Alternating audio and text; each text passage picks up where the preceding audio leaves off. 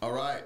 So we're here with Pro Coach Henry, the inventor of the Fierce Reflex Bag and father to Ryan Garcia, other known as King Rye. That's right. Thanks for being here. Of course. Thank you. We're going to start from the beginning. So where are you originally from? Well, I'm originally from Chicago, actually. That's where I grew up, of course. And then I came to L.A. to study. And from that point, I started getting my interest was into boxing as well. You know, it originally in Chicago, but then I carried over here in Los Angeles. And from that point, it just escalated into something as big as it is now. So in the early days, what was your upbringing like? My upbringing was pretty good. I mean, it was actually, you know, just studying, you know, and learning a lot and understanding, you know, the subjects that I was taking in high school and then in college. And then I got into, of course, networking. And, you know, but my passion has always been music, you know. And then, so I studied that. I became a jazz musician. But I wanted something to, you know, something different, you know, for myself and for my kids. And I ended up picking boxing. How many siblings? There were 6 of us, you know. Unfortunately, my sister passed. But there's 5 boys and 1 girl. What was it like growing up with your siblings, man? You know, it was great because they were the older ones and I was the youngest. And I learned a lot from them. So whatever they did, I wanted to do the same and I wanted to be better than they were. So it's like my task was to be better, you know, than they were. And sometimes I could do it, sometimes I couldn't. It had to be competitive with 5 brothers. You know, competitive is an understatement because that's exactly what it was. Because they were all good at whatever they were doing. And I just followed. I followed and I learned. I said, well, you know what?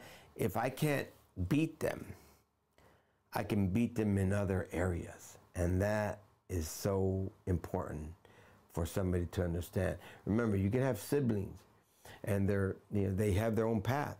If you want to follow them and say, well, you know, I could be like them, that's fine. But if you can't achieve what they're achieving, then you have to take your own path. You have to choose your own path. And when that happens, you could say, well, you know what? I'll be better in this area. Because sometimes you can't reach what they're doing. And you might end up losing a lot of years. So be careful. Yeah, absolutely. Mm-hmm. So before you became an inventor, yes, what was your occupation? Well, I was a network administrator. I was a systems engineer in computers. I received that. Bill Gates actually signed my certificate, but I became an MCSE, which is called Microsoft Certified Systems Engineer. And so I was an administrator for a local district, and then I also started teaching computer science, you know, so that was my profession. And after that, you got into numerous other job descriptions, right? Different jobs. You're a truck driver, right? I was a truck driver because I had to continue making money because my kids were in tournaments and I need to support. You know, you have to support your family no matter what. So in computers, it was good, but I got bored. I got bored, actually, you know, and I ended up resigning. And not too many people resign from a government position. You know, I did, and I only took a leap of faith because I saw that my kids were doing good in their career. So as a truck driver, I would be able to just do, you know, work, park it, and then go see them.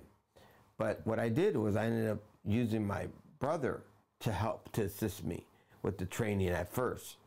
And then that helped me a little bit. But after that, I ended up, you know, due to his circumstances, I ended up taking matters into my own hand. I started, you know, learning and teaching them how to box. Yeah, so you became a coach, That's ultimately. Right. Like I mentioned before, you're the father of Ryan Garcia, also known as King Rye. Right. Very popular in the sport of boxing, has a huge social media following, and he's in the limelight once again for the highly anticipated fight with Gervonta Tank Davis. Now, this fight has been brewing for years now, and the question that people keep asking is this fight really going to happen? Absolutely. It's already scheduled for April 15th of next year. So we're good to go. Ryan wanted to do, well, actually not Ryan, but his promoter wanted him to do a tune-up fight. But as you guys already know, he decided to not go that route and decided just to focus on Tank, which I don't blame him because that's a fight that you cannot take lightly. How important is this fight in Ryan's career? Well, Ryan is a perfectionist, and he knows that what he's doing, it's going to take time to get to a level where he could excel. He could show people who he really is, because a lot of people say, oh, well, you're a YouTube fighter, you're this and that, that's all you do is on the media, you're just an actor, so to speak. But it's not true, because he started when he was 7. So it means a lot to him to prove to people that, you know what, he is, who he say he is. Right. Which is a superstar. No, well, he is. And you don't just become a superstar overnight. It takes time, takes effort. It takes all those hours in the gym to become somebody like that, right? To hold that title. That's correct. It's a journey. And it's been a journey since he was 7 years old. Right. So he used to be trained by the Canelo camp. Eddie Reynoso was his trainer. Sure. Now he's with Joe Goosen. Right. Why the change? Well, just like anything else, you're just you come to work, and everybody should come to work. And if not everybody's there when you're there, there's gaps. And in boxing, you can't have too many gaps. We could be very understanding, which we are. But when it comes to boxing, you can only be understanding so much, because it's a sport that, a lot of bad things can happen. So you have to all be in the same page, all in the same room. And if you're not, then you have to make a decision, which we did. And how is the training with Joe Goosen now? Training with Joe Goosen has been very good to us. It's a full-time thing for him, and he's old school, and we don't have to worry about him not showing up, because he's there before we are. So it's perfect. And no disrespect to the Canelo camp, because they're awesome, but when you have somebody the caliber of Ryan, if he isn't going through something, or if he isn't sick, he's there to train. And if he's there to train, then you guys have to be there. And Joe Goosen has really made it known that, hey, I'm here for you guys. So we're happy about that. Completely understandable. As a coach, you want to be there for your athletes. Sure. And you got to give them your attention at all times, because especially boxing, you don't play boxing. It's a serious sport. It's a very serious sport. It's something that you have to be well educated with it, and you have to know the history, and you have to understand politics as well, because that plays a big role. But there's one thing that can defeat politics, is your skills. And when you have skills and you're very marketable, it outweighs the politics. Absolutely. Speaking of politics, you have another son, Sean Garcia, who just participated in a fight in South Korea. It was a good fight, and a lot of controversy with that fight. I saw the fight, and I saw it as he was robbed. What do you think about that? Well, I mean, he was literally robbed from that victory. But, again, you have to understand that you're in another country. You're in South Korea. So you have to know their rules, and no matter what, there's always politics involved. But the good news about my experience is that as I was coming down the ring, I noticed that there was a scorecard that was tampered with, and by law, you're not supposed to be changing things, especially as crucial as boxing may be. You gotta stay on the level. And I brought it to their attention. And I said, hey, I saw Mark. I said, you're not supposed to change your scorecards, which he did. And that's a big no-no. So the commissioner was told, and he officially changed the L to it being a draw. But again, you know, it's not a loss, it's a draw. And I don't even know if it's an official fight because we never got to see a doctor before or after. And they didn't look at our hand wraps while we were wrapping our hands, you know. So it just wasn't as official as it should have been. So I don't know if it's a real fight or it's going to count as a draw on his box rec. But we'll soon find out. I thought it was an exhibition fight. Manny Pacquiao and DK. I agree. That's what I'm saying. There was a few fights that were exhibition. And again, if Sean wasn't an official exhibition, then we're going to take it as what it is. Because I'm not worried about an L. I'm worried about the health, if anything. They both came out okay. You know, of course, his opponent got beat up, but it's just you know, you have to worry about the outcome. Was it okay? Did he survive? Because once you get knocked out, you're restricted to fight for like 3 to 6 months. You're restricted, maybe longer. Sometimes you're indefinitely until they feel that you're back, you're good. But you gotta be careful. That's why you don't play boxing. How do you feel about that? No loss on your record. That zero. That boxes are it's becoming a kind of trendy ever since Mayweather put it out there like that. How do you feel about the zero? You know, I don't like it at all because there's other fights out there that could be made. You know, whether you win or lose. I mean, you lose. You lost. I mean, I'm sorry, you know, you lost because styles do make fights, you know. And if you lost, oh, well, you lost. I mean, you know, just go on to the next one because there's so many people in your weight division, okay? And you see people that have lost in the past, you know, Leonard against Duran, you know, he lost.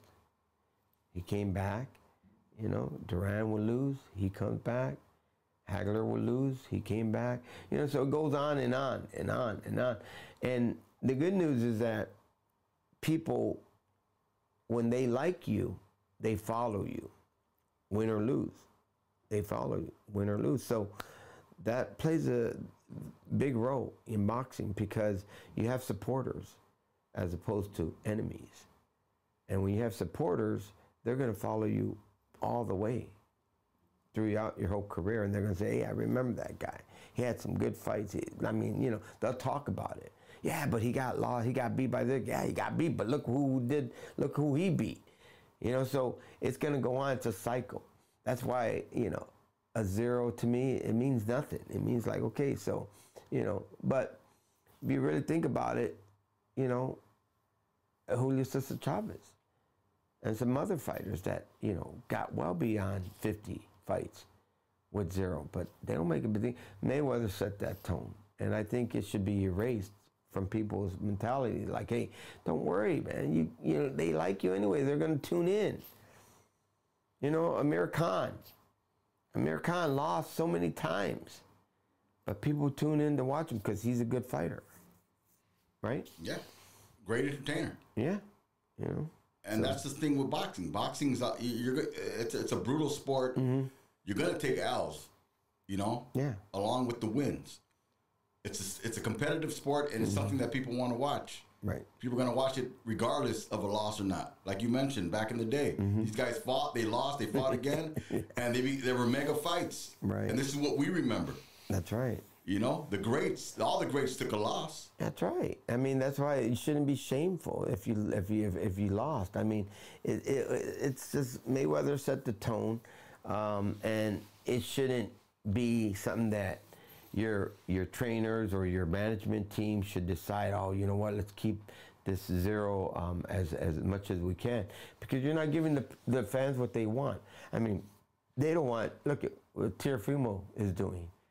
Gervonta, he was flying high. And now it's like, who is he fighting?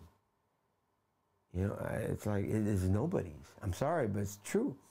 So you're degrading your brand, and you're not supposed to do that. If you took a loss, then guess what? Try to find somebody that's within, you know, rank number 5, 3, 2, 1. Try it again. Get back on the horse. Get back on there, because you proved to people that you could be that caliber. He beat Lomachenko. Yeah. Okay. Of course, Lomachenko was injured.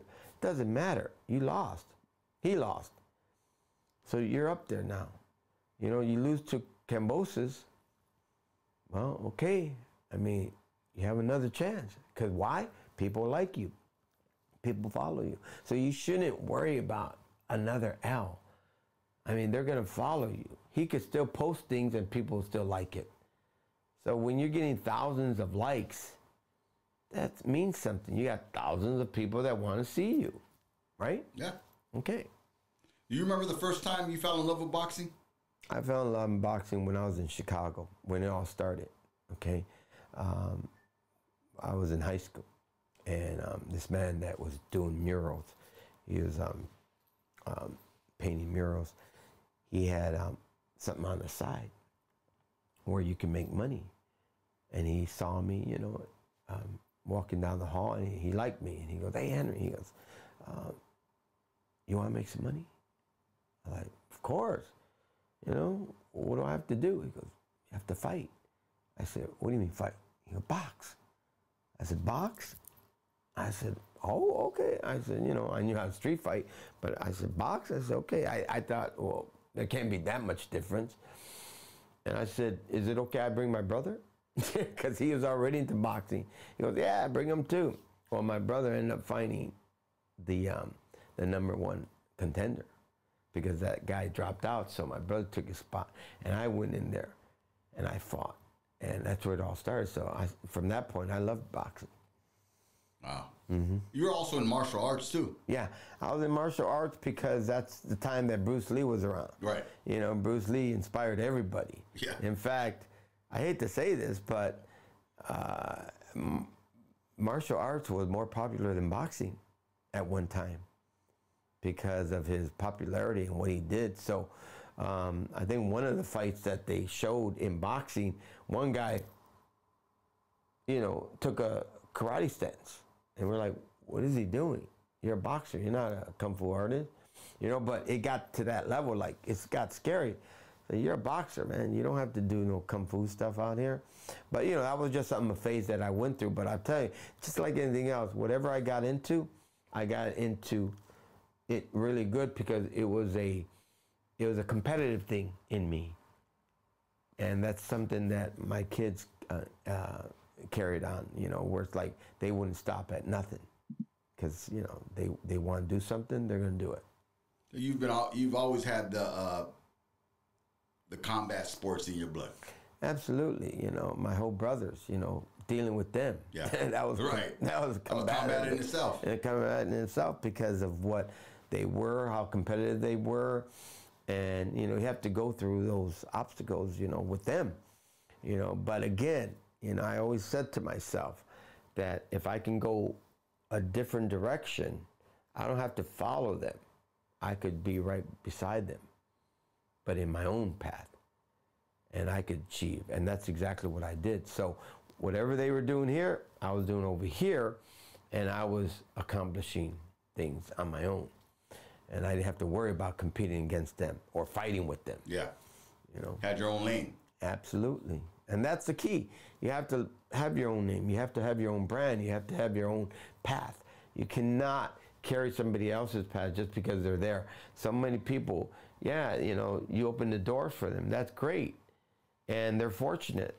But can they be the same as their dad? Sometimes it doesn't happen. Right. So it's better to choose your own path. Speaking of path, when did you first come up with the idea for the Fierce Reflex bag? I love that. Well, that's a good question, because it all started when the kids were young. I had purchased a bag through Ringside, and it was called a Cobra bag. And I saw the advantages of it, because when you would hit it, it would bounce back and forth, and it would do some things that I was like, hey, you know what?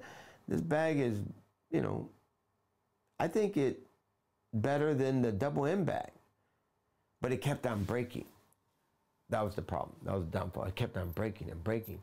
So as it was breaking, I was repairing it on my own. I would say, well, if this broke, then I got to fix it like this, or I got to fix it like that. And it came to a point where I would call the company and I said, well, I need a replacement for this and that. And then one day they told me that, I'm sorry, sir, but we no longer going to manufacture this product. It's been discontinued. So I was like, oh, wow. All right. So that was the start of Fierce Reflex, because now I started saying, well, if it's discontinued, then I'm going to redo it so that it doesn't break. And it took me almost 3 years to get it right, you know, and now it's one of the popular bags out there. And you can buy it at www.fiercereflex.com. So how difficult was it to turn that idea into a reality? Well, like I said, it took 3 years, because you have to really do the trial and error. And sometimes, you know, trial and error takes a while.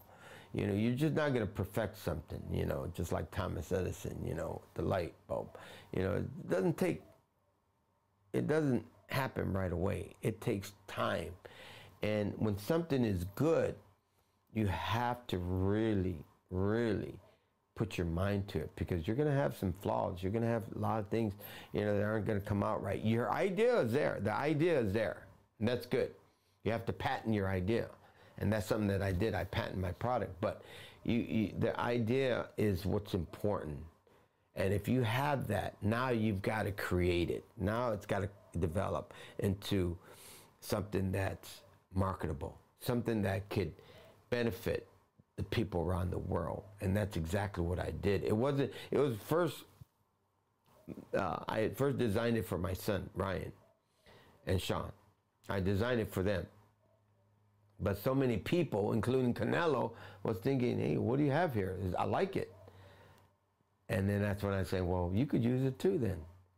You know, and then I started thinking, well, wait a minute, if they like it, and people, when Ryan would post, we would get hundreds of thousands of people liking and saying, where can I get this bag? But I was in the beginning stage of it. So I thinking, well, wait a minute, if I have to sell this, then it's got to be a legit product. It has to be perfect. And I had to get an engineer. I had to get some people to give me some prototypes, you know, and eventually I was like, okay. So I dissected it and I said, wait a minute, this part is perfect now. I don't have to do anything anymore. Now I got to work on this part. Now I got to do this part. So you dissect it, and it comes to a point where you're like, you know what? It's done. And I would say right now, it's very close to being complete, 100%. But of course, just like anything else, I'm upgrading it. Every year, I upgrade it. So come 2023, you're going to have a new Fierce Reflex product. Yeah, it's just a process, trial and error. That's it. You know, you didn't reinvent the wheel, you just made it better. Absolutely. You're not supposed to reinvent the wheel, but you have to. I can tell you this much. My bag is the best one out there. And I don't mean to say it because it's my company. No. But you got champions using my bags. And and these are champions, you know, Bivol, you know, Canelo, you have Ryan, you have, you know, so many people Sinisa Estrada. You have all these people out there that are using this product. Now I've introduced it to the world. So it's something that will benefit. And I've got different levels as well. I've got different levels of my product. So you have to understand that as well. You know, not this bag is meant for this person. So you got to create another bag that will be good for them, that will suit them. And then for a younger, lightweight class, you know, or a younger child or girl, you know, I've designed the Fierce Youth debut for them. So when did you first realize that you had a hot item? Well, as soon as I started having Ryan use that product, it was a sample. And he's the one that would test my bag. He's the one that broke all my bags. Yeah. And I'm glad he did. I'm so glad he did. He broke them. And literally, he wanted to break them. Because he told me, Dad, if you're going to have this on the market, I don't want you to be embarrassed and say, oh, man, your dad, he built this, but it's not good, it's not worth it. No. Let me tell you, him and Canelo, they were the main ones that tested my bag, and Sean, too. They tested my bag because they know how to hit it. They've been doing this for a while now. So I knew that that was a hot item because when I would put it out there, it wouldn't break at the time. It would break like a month after I designed it. But at that moment, it didn't break. And I was like, I'm doing something right. And I got all these views. And I'll think, wait a minute, there's a hot item here. So let me perfect it. Let me tweak this a little bit more. And that's what I was doing. Congratulations on that. It's becoming a success. And it's continuing to be very successful for these athletes and just regular people who want to get in shape physically and mentally. That's the pro elite. The pro elite. So if somebody that always wanted to box but never had the opportunity, I would recommend the pro elite because that's very sturdy. It's good for heavyweights. It's good for people that just want to hit and lose weight and stay conditioned. Okay, but if you're an active fighter, somebody that's going to be on TV, somebody that's a professional, this is your trait, then I would highly recommend the Elite Hybrid. That's top of the line. But again, people might say, well, it's a little pricey. It's a little pricey, but you get what you pay for. You can buy these other products out there. But I'll tell you this much, you ain't gonna have a professional hit that bag. They're gonna say, what the heck is this? I need something that's gonna try to hit me back. And that's what the hybrid does. What's the difference between the Pro Elite and the Hybrid? Well, the Pro Elite is for people that always wanted to be a boxer, just want to stay in shape, and they want to do some routines, some boxing techniques, okay? And it's very sturdy enough for heavy weight classes, such as heavyweights, middleweights, junior middleweights, etc. But the Hybrid is the bag that is like, it's like the Rolls Royce.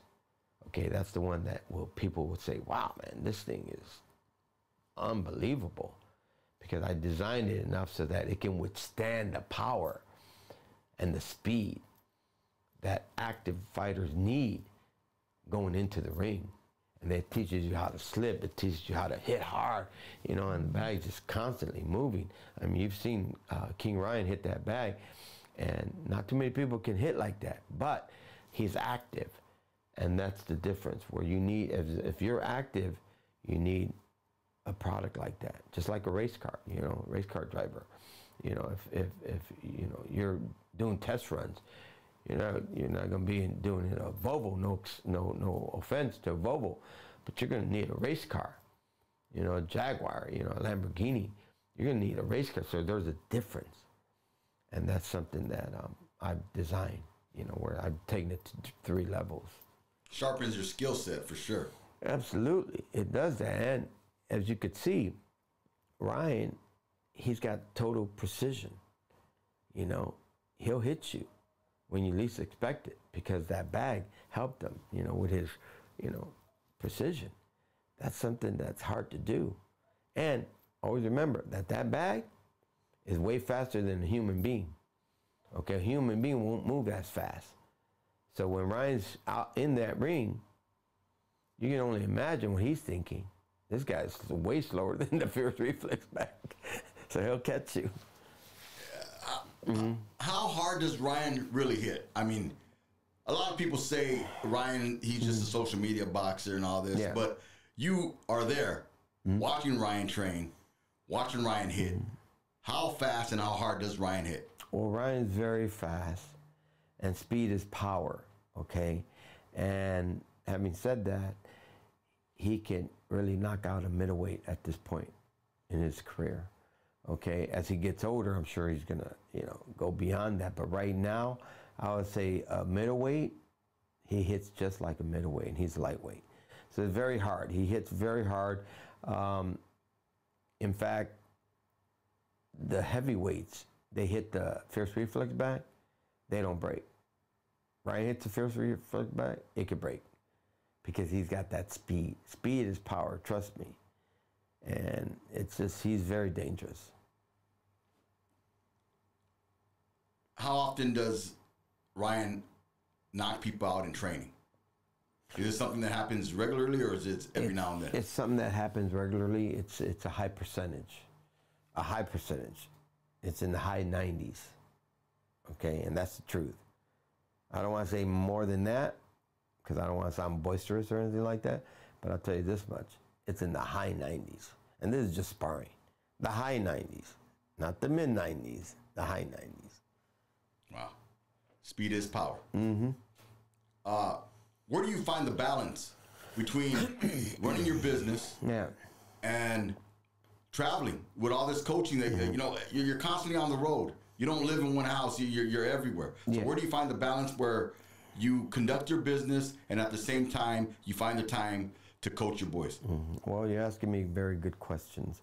Balancing my life versus my business and my and Ryan's career, you have to really dissect everything. You have to understand what is required when and where and how much time you're gonna put into it. You can't just scramble away and say, well, I could do everything. No, you don't want to be a juggler. You want to be an organizer. So you have to organize your time accordingly. And with my business, I have people that I can rely on that are just, 100%, just like you're saying that, you have, in any business, you have to be 100%, do it yourself. So I have people that have done this for me, and they're doing it now. I have workers, I have employees that are helping me, so I could balance it that way. So while they're doing that, I'm in tune. I'm the CEO of the company, so I have to be aware of everybody that's working for me. So they got to do their job. While they're doing that, I'm in training camp with Ryan during the evening. So I handle the business pretty much in the daytime, afternoon, and Ryan, he works out in the evening. So, I balance it that way. So you have to understand the time frame that you have per day or per week, and if Ryan's fighting, let's say in April, you got to know, okay, well, you got a lot of work ahead of you because work doesn't stop. Not while you have a fight coming up. Yeah, I'm sure it can be stressful at times, especially you being a CEO of a company, and putting that trust into your associates. Yes. Because you can't trust everybody. There's shady people out there, and you got to put trust in. You have no choice but to put trust in people handling your product. Right. Well, you're right. You have to have people that you could rely on, that are going to help you, not hurt you. And I unfortunately, I have people that are helping me, and in all areas, and I have to, as a CEO, I have to oversee everybody and make sure that they are doing their part. And so far, people have done their part. My business has been successful, and to this day, it's growing, and I see it. So it's already established the foundation. Now I just gotta let it build on its own, and hopefully, even when I die, this business is still going to carry over, because it's a cycle. This product just keeps on. It will keep on and keep on. And the good news, I have a patent, D922,510. So I've already patented my design, my utility design. So, you can make maybe something similar to it, but you can't copy my design. You can't use the same stuff that I've used, because then you're infringing on my design. Yeah. Sounds like a well-oiled machine. That's a good way to put it. Have you ever had any hiccups in your business? Well, absolutely. You have to have hiccups, because that's how you learn if it's working or not. And just like in boxing, if somebody beats you, you have to make adjustments. That's why it's okay to have a L, you know, because, you know, you just make an adjustment. And sometimes the adjustment is just more powerful than the original training, you know. But yeah, I've had hiccups, but, you know, you have to iron them out. And once you iron them out, it becomes, you become happier because you know you fixed this part. There's a couple more things that I'm still working on, but I'll tell you this much, I'm very close to total perfection. Very close to total perfection. Right now it's good enough to be out there, and I give 6 months warranty on the product. But to have it perfect the way I want it, I mean, we're just about there. Yeah, again, congratulations on your Fierce Reflex bag. Thank you. It's doing very well. Where do you see the business going in 5 years? Well, again, it's a brand that will carry through the years because everybody is just going to grow up. It's a cycle. You start from the beginning. You can start using the Fierce Youth debut when you're 7 or 8 years old. And then you can, as you become a teenager, you can still use it, providing your weight class is still, you know, 128, 126, 114, 126. You can still use that bag, perfect. But as you get older, 17, 18, now your body structure has increased, you know. So, and if you've been into boxing, then you upgrade yourself to the pro elite. And that will take you to another level. And then when you become 18, 19, 20, and you're still in boxing, now you've already become professional. So now you're active. And now you want the real deal. They're all good, but the elite hybrid is the one that will take you to that high level. Will test your whole ability because it's so fast. They're all fast, but that one is the fastest. And do you have any more inventions in mind? Are you going to stick with the bag, or are you going to come out with anything? You have any ideas? Yeah. Well, actually, I've got gloves that are exclusive for this product. I have mitts that are exclusive. So I'm adding things that will support the bag. So you don't have to just go buy certain gloves, like let's say this company or that company. Fierce Reflex will have their own product line. And that's something that I'm in the process of doing. I already have them ready for sale. I have some, but there's some that are being made as we speak. And those won't be introduced until next year, along with the new upgrade that I have for Fierce Reflex. Right. So there's definitely some expansion going on there. You got ideas and you got new product coming. Well, I mean, when you're an inventor, you have to, because you got to understand something. If you don't change your product to a point where it's perfected, remember, I'm talking about perfection, not just good. When you want something perfect, you can't really do something that's perfect anymore because you can't redo it. It's perfect. Just like a tripod, just like the light. You can't change it anymore. It's perfect now. You know, well, that's what I do with my bag, my product. I'm getting to a point where I could say it's perfect. So I'm done. It's just like Microsoft when they upgraded, you know. Microsoft upgraded to this, to that, you know. 2000, 2001, and they kept on upgrading. And I see why. Because there was always something better that he could do. Well, I'm the same way. I'm using the same concept as other people would do it. That's why every year, cars of the same model, people are interested, well, wow, look how this car looks like now. Because they upgrade it, and they're always looking for improvement. Mine is a continuous improvement. I'm gonna get to a point where it's like, it's flawless. Like, geez, forget it, man, you're done. Yeah, all you gotta do is just sell now because everything works, everything's perfect. And I'm like, phew, I'm about 99.9% there. You know, because my mind's always thinking about how can I improve. But next year, you're going to see a whole new line of products coming into the mainstream. So if somebody wants to buy one of your bags, where can they get a bag? How can they get in contact with you? They can reach out to Fierce Reflex, www.fiercereflex.com. They can purchase it there, or they could email us at info@fiercereflex.com. And can they customize their bags? Well, I mean, we've already customized the bag for them. Okay. We've already done that part. If we allow them to customize the bag, then we run into a can of worms. We've opened up a can of worms, because now they could always turn around and say, well, I didn't order that. Right. I said this, I said that. So now what I've done is I've customized it for them. Right.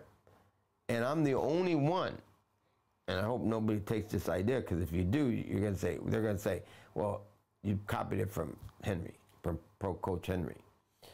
I've added color. Color is beautiful, okay? I've added color, and it's not cheap. I've added new designs. I've matched even their best favorite team out there. Let's say the Raiders.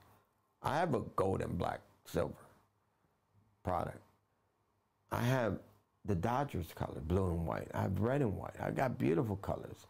Now my latest ones are the chromes and the golds. I mean, those are beautiful colors. Metallic blues. I got it all. Got it all, yeah. Candy apple reds. I mean, I got it all. So I'm the only company that has done this. And that's why I've taken myself to another level. And that's what makes you original. Originality is key. That's key. And who doesn't like color? A little flavor in the. Exactly. It's like, it's like putting, the when you order a sundae, you put the strawberries right up on top. That's icing on the cake right there. That's beautiful, because people love it. Yeah. Wow. And it attracts people, especially if that's your favorite color. If it's your favorite color and you see it, you're buying it. Right. Because you're like, man, not only is it a good product, but that's my color. I want that one. Really? Okay. Here it is. Boom. Like giving people options as well. Right. It's not one particular color. Right. You got options. That's right. People love options. They love it. Right? You want it fully loaded or you want basic, right? Right. Exactly. We have black too. Right. We have black. We got all white. White is very popular. Right. So we got it all. So, just look at our site and you'll see it. So if there's a message you can give to an upcoming boxer or a young boy or girl who want to be an athlete, not necessarily boxing, but in any sport, what kind of advice would you give them? Well, the advice that I would highly recommend, and this goes to the parent, listen to your child. Don't force your child. Don't let them fulfill your dream. Let them fulfill their dream. In other words, if they want to box, or if they want gymnastics, or if they want to learn how to sing or play the piano, give them that opportunity. Don't force it upon them, because they will rebel, and you're going to waste a lot of money and a lot of years. And when they have the opportunity to make their own decisions, they're going to let you down. So I rather say, I'm here to support you as far as you want to be supported. But the moment you tell me you're done and I could see that you don't have that interest anymore, I'm going to stop. But I allowed you to make your own decision. I did not force this. And so many parents force this upon their kids because they see it on TV and they're like, you could be that way, you could be that way, you could be that way. Well, not really. Because did he say it or did you say it? And it turned out that he said it. But when a child does something for the very first time and turns around and says, hey, I like this. I want to keep on doing this. Now, he said it. You didn't say it. He said it. And that's when you say, really? Okay. Okay. And that's what I recommend. Do not force your child to do anything. Support them. in what they decided. Great advice. Well, Coach, thanks for pulling up. Appreciate you coming down, man. It was a great conversation, good input. Thank you so much for having me. Continued success. Thank you so much, and I'm glad that I had the opportunity to be here. You know, you had a great show, and I'm really happy and proud of you too. Thank you. Really appreciate that. We'll have you on again, and we'll talk about maybe after Ryan's fight. That's right. We'll bring you back. Oh, I want to come back. We'll definitely do it. All right. Thanks again. Appreciate you. Until next time. All right. Bye.